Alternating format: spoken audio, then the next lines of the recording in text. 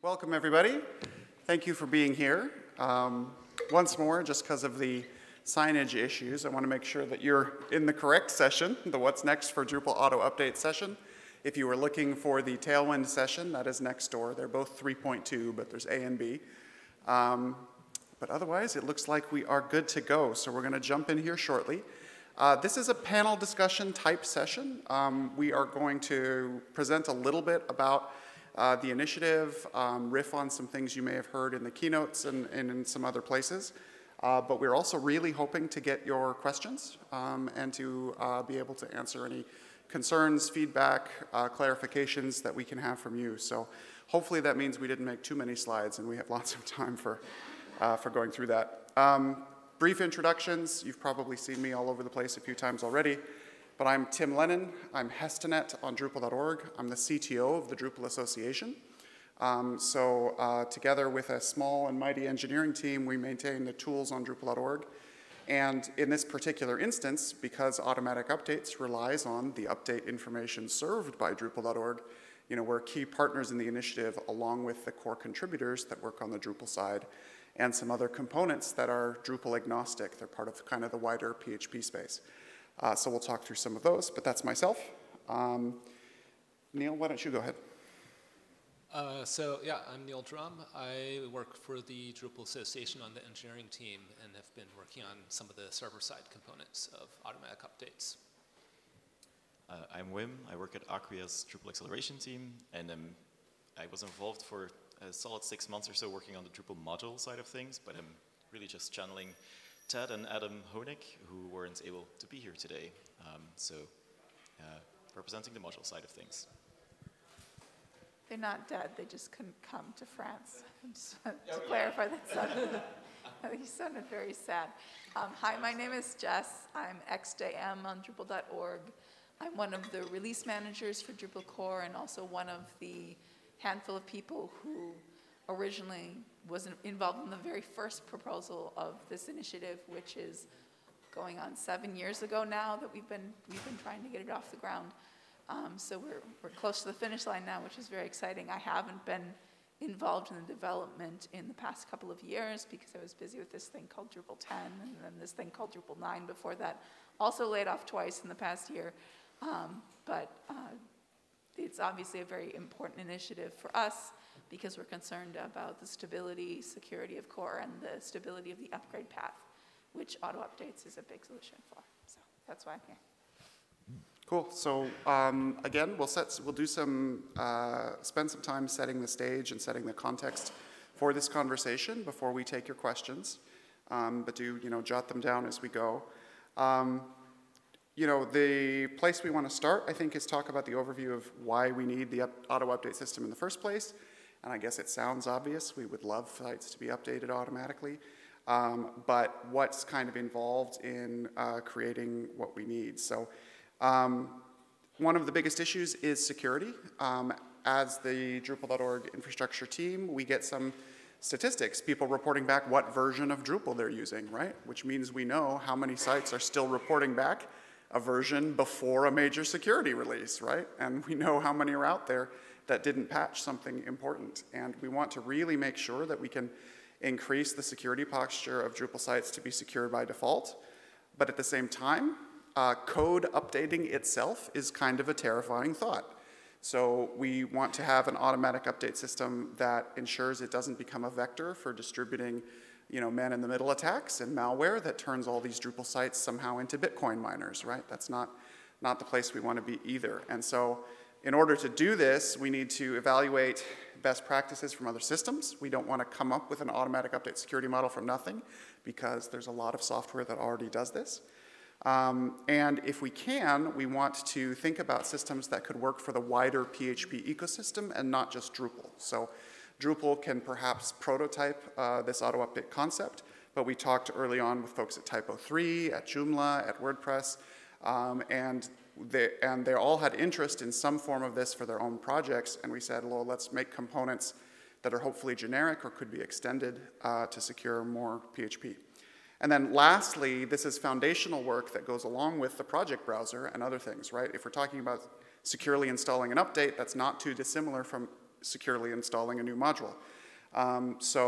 We want to, all of these things have to abstract away from manually managing Composer on the command line in order to do these things. And so we can leverage it not only for this sort of security use case, but hopefully for making it easier for folks to install modules. A lot of foundational work. So we'll talk a little bit about how we made some of these decisions. So I'll go through one more slide here, and then we'll talk about the other components. I'll hand it to some of my co-speakers. But first is, what was kind of the basic sort of cryptographic or specification or structure that we were going to use as the basic building block? And we looked at a variety of things. We looked at the OpenBSD projects, Project Signify or Signify, however you want to pronounce it, a variety of different things before settling on a cloud-native computing foundation project called the Update Framework, TUF. And the Update Framework is, there is a Go implementation, there's a Rust implementation, there's a Python implementation, and it's used in some pretty like enterprise-level production contexts. It is also used in sort of securing the supply chain of delivery for over-the-air updates for some autonomous driving vehicles and cars and things these days. So it has some attention and some support, and it's got some mathematically interesting features that are over my head, but that some folks that I trust have faith in. So TUF, though, is really, as a project, it's not software itself. It is a specification. It has reference implementations, and it has a few community implementations. But one of our first things is that we would have to build a PHP implementation of this TUF signing process. And so what is this component as part of the larger auto update system, right? This is something that says, hey, I've requested an update of my Drupal site. Here's a core version. I think that I should be getting this package from Drupal.org. Is that the package I actually got, right? This is the basic thing that we're trying to do. So this breaks into two components, right? The source, the server that is actually serving these updates, and the client. Neil, at a very high level, would you just talk a little bit about the sort of server-side components? And then either Wim or Jess, depending on how much voice you have. Okay, Wim, what we're trying to do with the client. Yeah, Drupal.org, of course, distributes all of the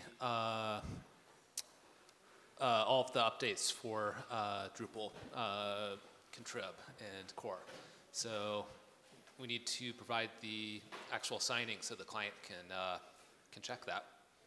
Yeah, it's relatively straightforward. But as you may or may not know, right, if you're using Composer, your third-party dependencies are probably pinging packages and getting things from GitHub and elsewhere. But all the Drupal components come from a Drupal.org owned and managed packagist endpoint, packages.drupal.org. And so this is why we're already the central management point of this and why we're in the right position to insert the signing into our infrastructure. But Wim, can you comment on sort of the client-side stuff and what we want to do with Drupal? Just the basic overview before we get to the details. Right, okay, so I wasn't sure what slide we were on exactly, sorry. Yeah, so the automatic updates module, it first does a Composer install into a separate staging directory to make sure that completely without touching your production live site at all, we're fetching the necessary files and we're validating that everything is in good order. And we're also doing things like making sure that there aren't, for example, database updates present that might be risky to install. In order to do all of those things, we're using Composer Stager to create a safe, completely sandboxed install of all the dependencies. And in order to make sure that the dependencies we get are actually the ones we think they are or claim to be, we're using PHP TUF to make sure that they weren't messed with while in transport. And so it is thanks to PHP TUF that we are able to be very confident about the things that Composer has fetched for us, that they are actually the things that they claim to be. So we'll speak in a little more detail about how what is involved in running the server implementation of TUF. So Neil, you've been collaborating with one of our partners on this. I'll let you speak to it. Yeah, so TUF, it's a specification, it's not a implementation. So we wanted to do an implementation to automate signing. So we worked with Consensus Enterprises to build that and make it able to be automated, so our packaging, at the end of packaging, it can sign everything. So he called that rugged to go with tough. And yeah, the stats report is rugged is functional. As we're going through the next steps, we're finding and fixing bugs. So we're making sure it works at scale. We built a proof of concept deployment to get the client side head start on having some actual data instead of speculating on what tough signed releases would look like from Drupal.org. But we built that pretty quickly, and it's junk now. It was pretty helpful in finding some bugs and getting them started, but we didn't build it in a way that was worthwhile to save. So when we turned around and built a staging deployment that is pretty much production quality, and so that's done. And all of that was for mostly Contrib. Drupal core is actually hosted on packagist.org, and the downloads come from GitHub. So we don't control that part, but we'll have to build a mirror of that for Drupal core to sign that as well. To clarify a little bit why that is, right? The assumptions sort of built into Composer are the sources when you say Composer install a package name. What it's checking first is the listings in Packagist. So we're publishing core and the subtree splits to GitHub so that it's there by default in Packagist, and then as soon as you download Drupal, it adds the extra package endpoint source of Drupal's own packages, and that's where the rest of Contrib comes in. So. Yep, and that's as far as we are with the server side. Yeah. Yep, and then so on the client side of things, I was involved with identifying these things and like getting them going, but it's mostly Ted and Adam that have made these things happen. So back in Pittsburgh, we had a drush console command, rather a drush command I should say, but of course we are not adding any drush commands to Drupal core, so that had to be converted to a Symfony console command. That has happened now, and the really cool thing about this is, or the really crucial thing I should say, is that it allows a different user, meaning a different user than the web server, to be executing the actual logic. So you can do it in a completely isolated, safe way if you choose to do that. If you're not on a shared hosting environment and you really want to control in complete detail how this actually works, that's now possible. And you would then need to do some additional setup, like setting up a cron job to actually make it happen. So Symfony console command instead of drush command. The second thing is that now it's compatible with the automated cron module that Drupal core ships with by default. And it's on by default if I remember correctly. But the challenge with the automated cron module is that it kind of runs at the end of a random incoming request every once in a while.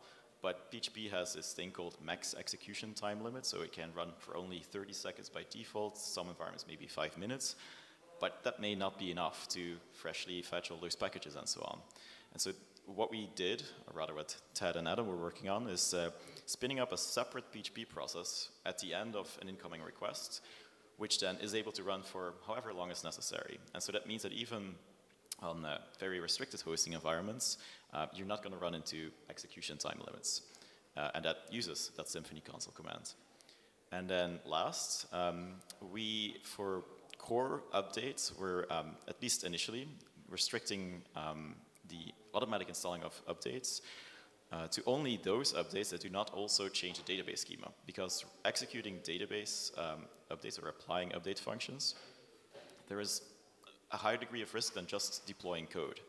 And we want to absolutely avoid any risks there. So we had a very rough, worked fine, but there were false positives approach. So we had an approach that was very rough but had false positive potential. And that has now been made much stricter, much more precise, and it's actually using the built-in lexing stuff of PHP to accurately determine precisely if there is an update or not. So that means that effectively more updates will be able to automatically get installed because there will be fewer false positives. Yeah, I'd like to highlight something that Wim said, sort of buried the lead a little bit in talking about to make sure this works in shared hosting environments, to make sure this works in servers with less resources, right? Half of the value really of automatic updates is not for highly resourced teams that already have deployment processes and update schemas and there a whole CI/CD pipeline and all this stuff. It's to be there to make Drupal have a lower total cost of ownership and be easier to maintain and secure at mid and smaller scales as well. So those use cases are super important when making these technical decisions, right? We can't just say, oh, we're not going to bother doing that because that's only a problem on shared hosts, because those are some of the people we're trying to protect. Yep, thank you. Should I cover the TUF client libraries? Yeah, maybe talk about this briefly, sure. Regarding the database update limitation, that is that's MVP limitation that we don't do database updates. We may later allow sites to opt in to running updates automatically that do database updates. It's just that, especially for the initial version, we're trying to make it as low risk as possible.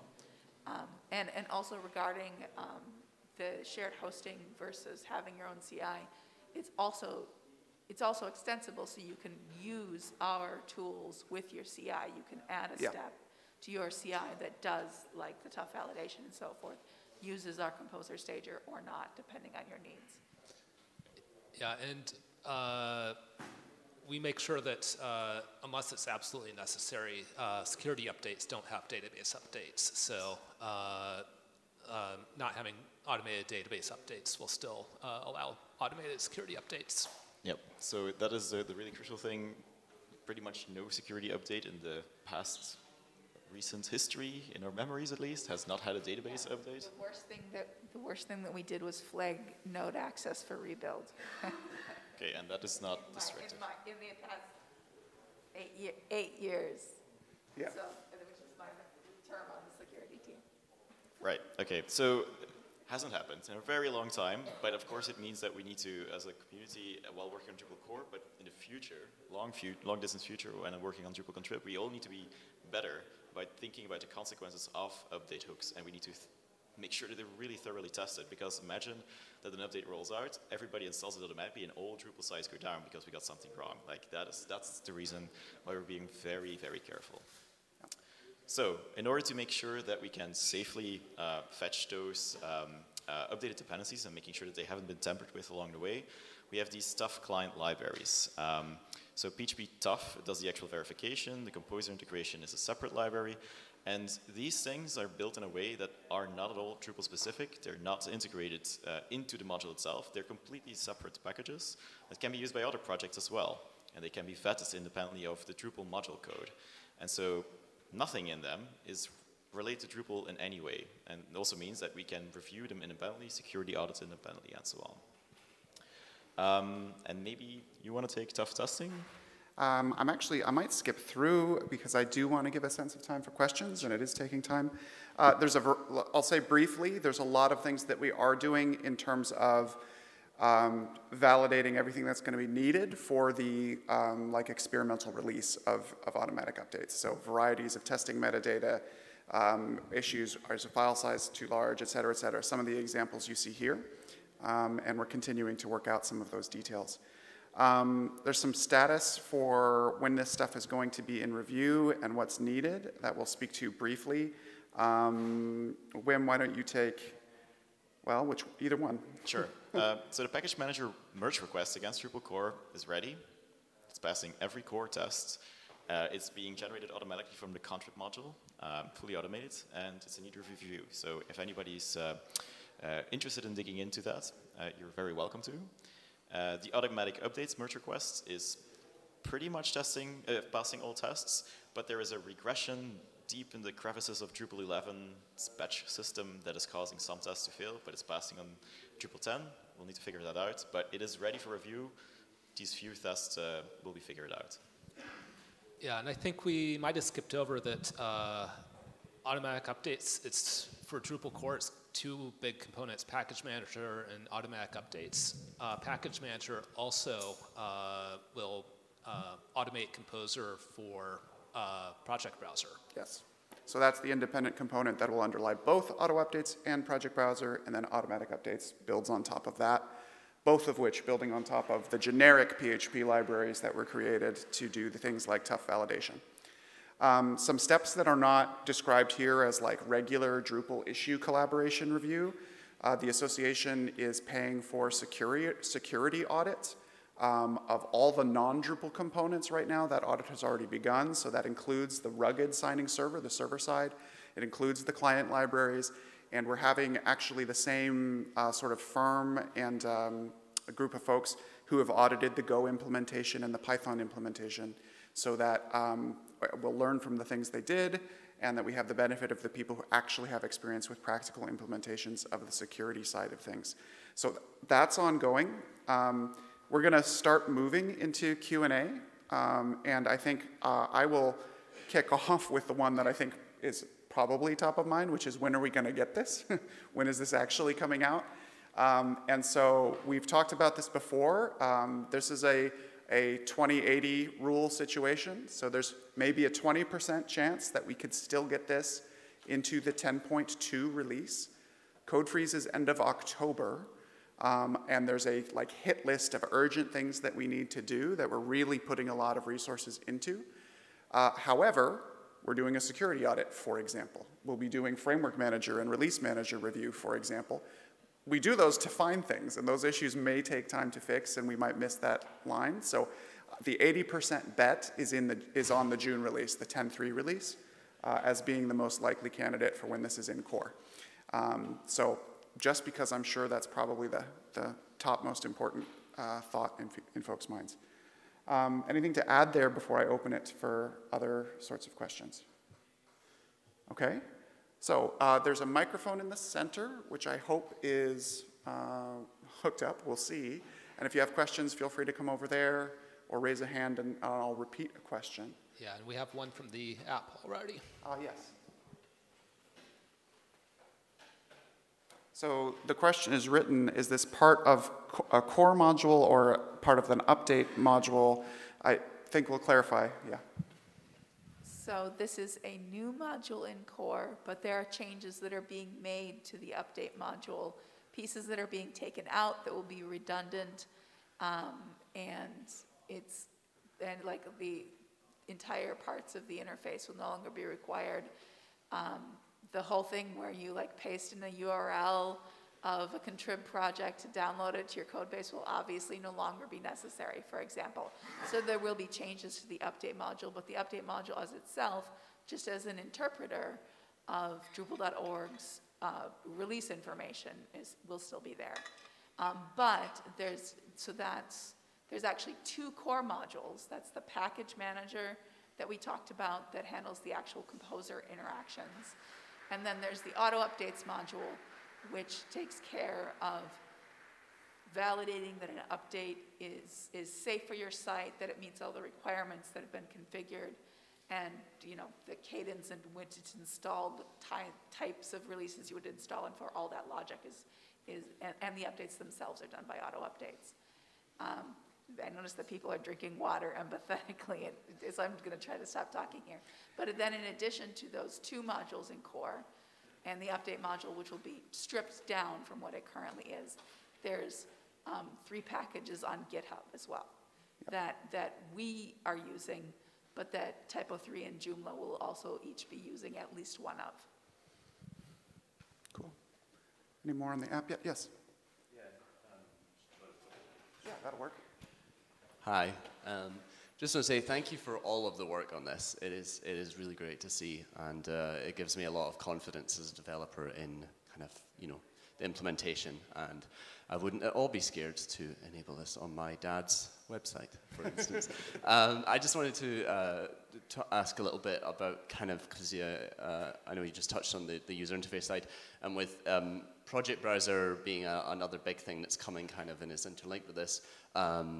How much collaboration or thought is there on the sort of how those user interfaces are going to connect with each other? Because presumably you want, auto updates to work independently from a UI perspective of Project Browser, and also just to say that obviously the usability group is here to help if you need any help with those things. So yeah.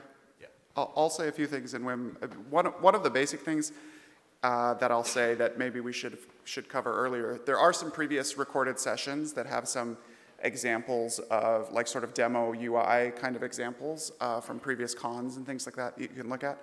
But also the other thing to say is, right, we're focusing on core to start. Project Browser's focus will be on contrib to start. And so there's a little bit of a sequencing that's going on there deliberately in terms of thinking about, you know, core point releases, security releases first. Then thinking about, okay, what's the way you could do this for minors? What's the way you could do this in contrib? Those will be future phases of the initiative to add more and more value over time. But I think. Yeah, so the sequencing means that they're separate, but the intent is also that we didn't know at the beginning when which thing would be ready. We didn't want to like make it a hard blocking thing. Yeah, we didn't want to make sure that they're tied together. So Package Manager was blocking the two, so both Project Browser was blocked on it and Automatic Updates was blocked on it. So Package Manager is truly critical. It has almost no user interface, except for, I think, a status report entry. So you're not going to really notice its presence. Project Browser is going to have a very rich user interface. That's what you saw in the keynote session earlier as well. But it's focused on finding contrib modules. And so for that reason, it has a very different need and a very different user experience than the Automatic Updates module. And the Automatic Updates module, you kind of don't want to notice. You kind of want to make sure that your site is up to date, I think. And at the moment, it's limited to just Drupal core, because for contrib, we don't know if every maintainer is strictly adhering to semantic versioning, if they're... We know that every maintainer is not adhering to strict semantic versioning or paying attention to what kinds of breaking things they put in their updates. Yeah. Slightly optimistic, somewhat pessimistic. But totally true. So nobody wants to risk this, not even optimists. So I think that over time, Automatic Updates will get a richer user experience in the sense that there will be more settings added to allow it to be more granular about what contrib things you may want to have installed under what circumstances. But now I'm really extrapolating. None of us have talked about this. This is far future stuff. Yeah. So it is also of note that usability review is not a beta blocking step. We kind of glossed over the fact that the 10.3 date that we're targeting for June to have auto updates in core is for it to be in beta experimental stability. So beta experimental stability means a module gets security coverage, it gets bug fixes, it gets a BC guarantee, an upgrade path, all of that, but it has not yet finalized its user interface. Usability review, design, such as there is, I mean, right now it's very, very basic, old school for me. That would be happening more as we progress from beta to stable. So after 10.3, we would begin to work on the user interface more, and we would have the opportunity at that point, because I'm sure that Project Browser is going to be stable by then for sure. As soon as Package Manager's in, like the Project Browser will be in the next release, I think. We can, take at that point, see where we are, and make improvements and those logical connections where necessary. Yeah. There's a little bit of UI for the readiness checks as well, right? Yeah, so. Yeah, which is also kind of old school. Yeah, so right now, the kinds of UI that you would see if you install this, or if you install the contrib module version, which is like sort of a testable thing, not something I would do in production probably, but you could certainly play with it. Like your options are choose to run an automatic update on like a button press, an attended update basically. Choose to say, yeah, I'm gonna opt into doing it on cron, and check the readiness report, which says, do we have write permission to be able to stage the files and a few other little things, right? Like, is there enough space? Just making sure your site's in good condition to be updated. Like, if you've hacked files locally, you shouldn't auto-update because the site's not in a good place. Yeah. So, but what, an underlying thing that we said here, especially in the contrib module discussion, is I think once this is present in core and there's greater and greater demand to say, can I auto-update to the next minor? Can I auto-update my major top 100 contrib modules? Is probably we will need a community education campaign again about semantic versioning, about good hygiene in your release process, and all these sorts of things. But I think by showing the value of doing an updates in core, we can kind of provide energy to that effort. So we'll do that when we're showing what it delivers. That community education campaign also, hopefully, will eventually become tied to metrics that are used in what's promoted in Project Browser. Yes. So module maintainers who are good about semantic versioning, who don't break sites with their updates, who opt into security coverage, all of those things that make a module safer to update to would also be surfaced higher in the default sort of Project Browser. Yep. More questions? We have a couple. Oh, down we do. here. In the app. Yeah, bottom first. Okay, so one is the Symfony console command a replacement for doing composer updates? No, is a short version. The Symfony console command is about being able to run this whole process, which is going to take minutes at the very least to fetch the new, basically create a copy of your entire site and then run Composer Update there. So Composer Update, yeah, it's using it under the hood, but it does a lot more than just that. Yeah. And should say all of this does use Composer internally, or emphasize that. So Yeah. yeah. So, the idea here being we're not suddenly breaking away from the architecture of composer-based management for these sites. All these things, like the heartbreak and the heartburn that went into doing that in the transition to Drupal 8 is actually being preserved, but it is trying to abstract away from the complexity of that when it comes to keeping your site up to date or when you're installing modules with Project Browser. Yeah. Next question is, can auto-updates fix or handle composer patches, or will having patch files in Composer be a manual concern? That's a really good question, and my memory is a little bit rusty on this, but I'm 98% certain I still remember. Composer plugins, because Composer patches is a specific Composer plugin, but certain Composer plugins, we don't know what they're about to do. So we need to be really confident that we understand the consequences of using a particular Composer plugin. Because Composer plugins in principle can do anything they want somewhere on your file system, which means it's highly risky for us to execute arbitrary Composer plugins during this process. However, we all know that many projects, many Drupal sites are using patches. So we are taking extra care, and we're going very far in making sure that Composer patches, the plugin, is correctly installed. We're making sure that when you're, for example, updating from Drupal 10.1.1 to 10.1.2, just saying a example, that the patches that you had applied are still applying, and that the entire process is effectively working correctly. And that's one of the things that automatic updates is indeed going to be checking for you. So if the question was more about, I think the question was specifically about the patches that I once applied, are they going to continue to be present? The answer is yes. There is extra validation to make sure that we do not break that case. But it's possible that a certain core update, for example, would mean that that core patch no longer applies. And that's a thing that would be detected automatically then, that we don't break your site. You would fail the validation check. Yeah, the readiness check would tell you, oh, we can't automatically update because you have a patch that's no longer valid. So then the manual step would be to do it manually, because you would need to point to a newer version of the patch that would be able to apply. Or hopefully that patch has been committed and you can just get rid of it. That would be magical. Other questions? I'm just good. Okay. How will this work on platforms with read-only file systems or like major common platform hosting providers, whether it's the Acquias, the Pantheons, and things like that? It won't. Those hosting platforms would need to provide alternative integration. So by default, automatic updates would need to be able to write to a separate place in the file system. That's one of the readiness checks that Neil has mentioned. If it can't, then it cannot operate safely, because it cannot do a sandbox in which it's verifying that everything is in good order. So it is possible for any hosting platform to provide an alternative to that. For example, I would imagine that you would, like Jess already mentioned, generate a merge request or a pull request against your GitHub repo or your GitLab repo, whatever the system is you use. And that would then be the time saver, but it would not be automatically deployed. It couldn't, because the hosting platform in this case would be preventing that from happening. We did talk about this a lot when I worked for Acquia, because obviously Acquia is not going to allow you to have your application writing to the web server. There's a couple of different options.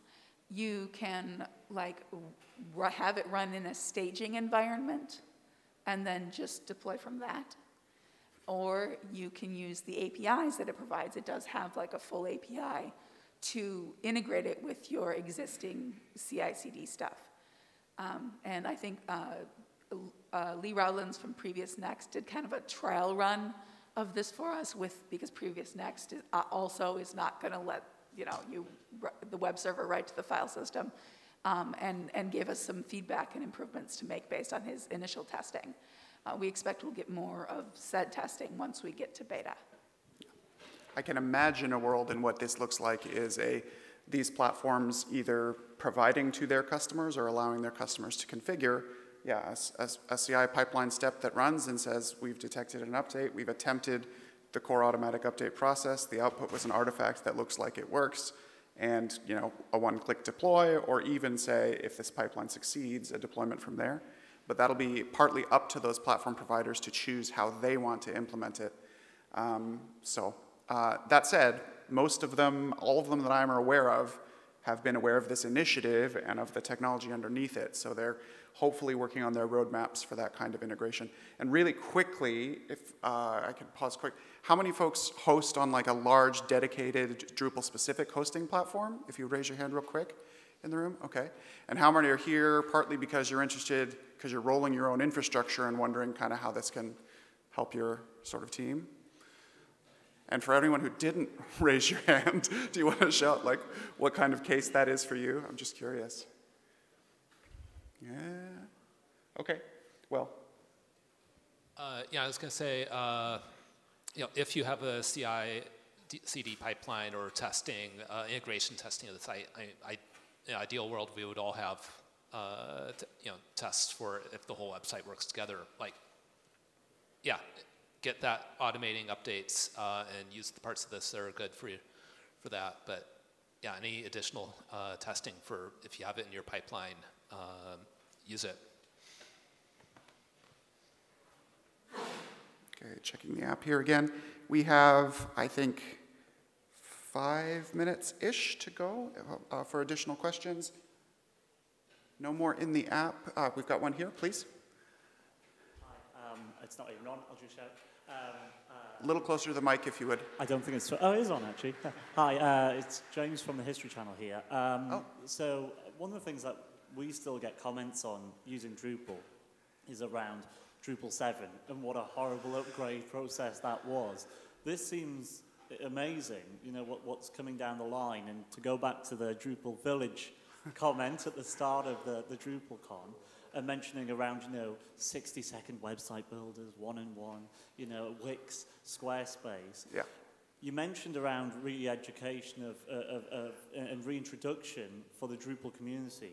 But what about external? Once it gets to a point where it's in Drupal core, is this something, all the talk of marketing, that will be used to help market Drupal to show that it's more user-friendly to smaller businesses?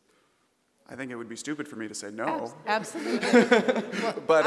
It's my opinion that automatic updates is critical to Drupal having future growth at all, right?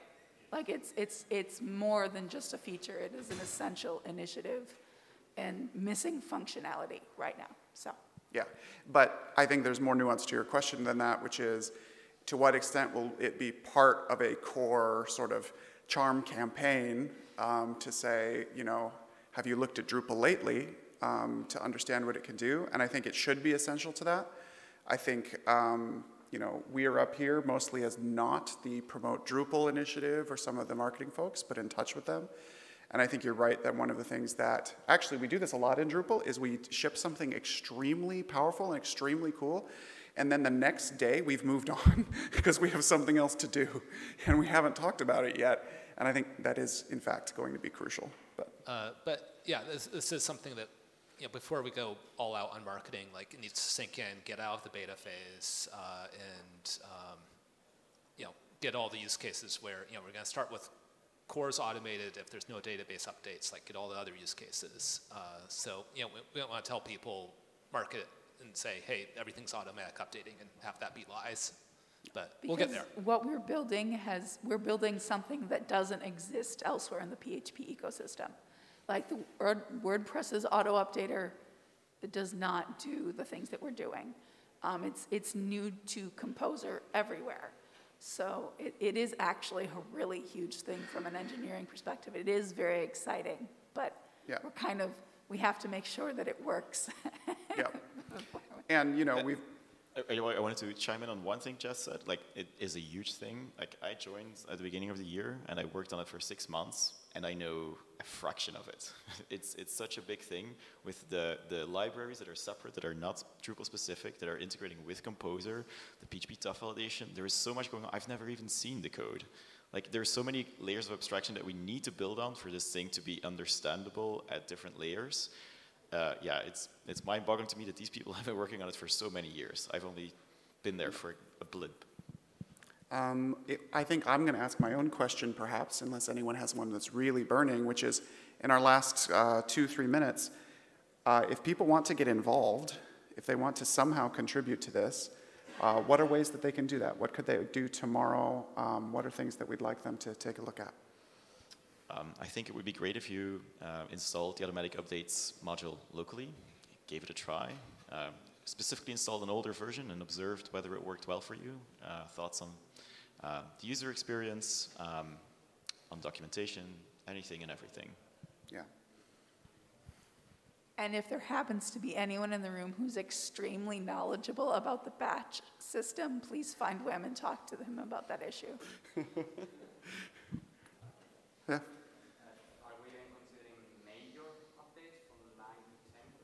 The question, let me repeat. I was going to repeat it. Oh, well, I'll save your voice for one sentence. The question was, would this ever happen for major version updates? Could it be 11 to 12 or whatever? It's feasible if all of your contrib modules are using non-deprecated APIs. It's not an architectural limitation. It is a policy decision not to allow that. But theoretically, it's possible, and you could turn it on. We need to go a ways with the ecosystem for that to be feasible. Get more contrib compatible by the day the major is released and so forth. But with Rector, we're heading in the right direction. Yeah. Okay. Oh, well, real quick. Thanks. Maybe this is hopefully a one-sentence answer, but if I wanted to still do updates manually, could I use the wonderful new console command and stuff to do the readiness checks and run the updates and things without it, still doing them manually? So, I see Jess nodding yes, but I'm not sure that that's actually true. And maybe I'm out of the loop on that. It's just attended updates, right? Which there's a button for. Okay, yeah, I guess that's true. Yeah, it's like manually triggering the system Yeah. through a console command instead of clicking the button in the UI. You're right. Yep. yeah, that's absolutely supported. So yeah, you can test that way for sure. And you can think about, again, do you want to integrate something along those lines into your own already established deployment workflows? You could begin to explore that, even though we're still doing some work. So, okay, well, thank you very much for coming. We really appreciate your time. Thank you again. Thank you to the speakers and contributors. Please come find us during contribution. Come say hello. We appreciate it very much. Have a good rest of your day.